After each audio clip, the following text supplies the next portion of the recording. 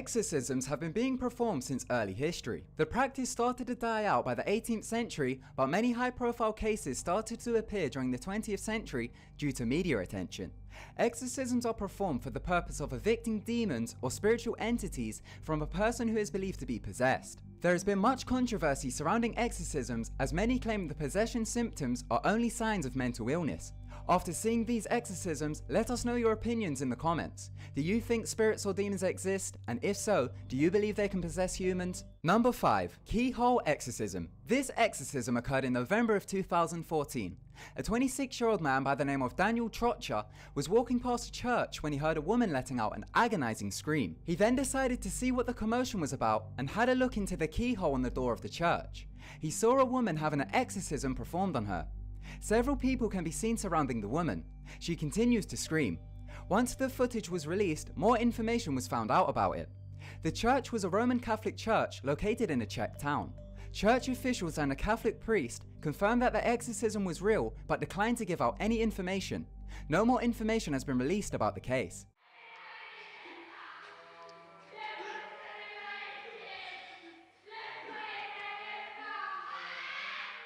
Number 4. Latin American Exorcism.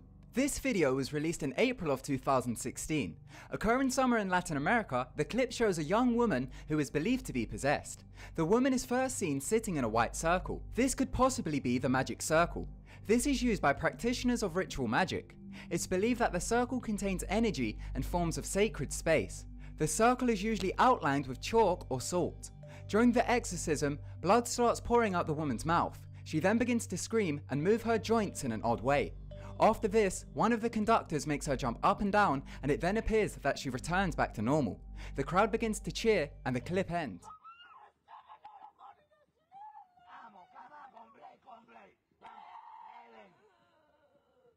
Number 3. Anneliese Michel audio. This is most likely one of the most publicized exorcisms in history. We've done a video on this case before, so we won't go into much detail. Anneliese was a German woman who underwent many exorcisms administered by the Catholic Church in 1975. At the age of 16, she had an epileptic seizure and was diagnosed with temporal lobe epilepsy. She was also diagnosed with depression and was treated at a psychiatric hospital. By age 20, she began to hear voices and would become disgusted at the sight of religious objects. As her condition grew worse, her parents feared that she may have been possessed by demons, so appealed to a Catholic priest for an exorcism. After obtaining permission from a bishop, 2 priests performed secret exorcisms on Michel. 67 exorcism sessions were performed on her, spanning over a course of 10 months. They would usually last for 4 hours and be performed 2 times a week. On July 1st, 1976, Anneliese died in her home. She died from malnutrition and dehydration. This was a result of her being in a semi-starvation state for almost a year. Her parents and the priest were charged with negligent homicide. We will now play a section of the audio from one of the sessions. The demons which were supposedly talking were identified by the priests as Lucifer, Cain, Judas, Hitler and Nero. Die müssen in eigenen Seminaren ausgebildet werden, die dürfen nicht auf die anderen Universitäten. Kapiert?